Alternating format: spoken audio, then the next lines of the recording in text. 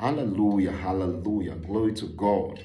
This God's servant, Pastor Mega, I'm grateful again that I have this assurance in my spirit that as this word come forth, it's going to be a time of a miracle blessing to you. Yes, it's going to be a time of miracle blessing in the mighty name of Jesus. I see this particular miracle the Lord is about to do for you in this season, and it's going to be a 3 days of celebration. A 3 days of celebration. You are 3 days close to your celebration, and this is going to be one of the biggest miracles of all time that the Lord has been preparing you for. Secretly, there are people around you who are not aware that you are being prepared by God for a time such as this, and I'm grateful to God that as I join my voice praying for you today, this miracle is going to be made manifest.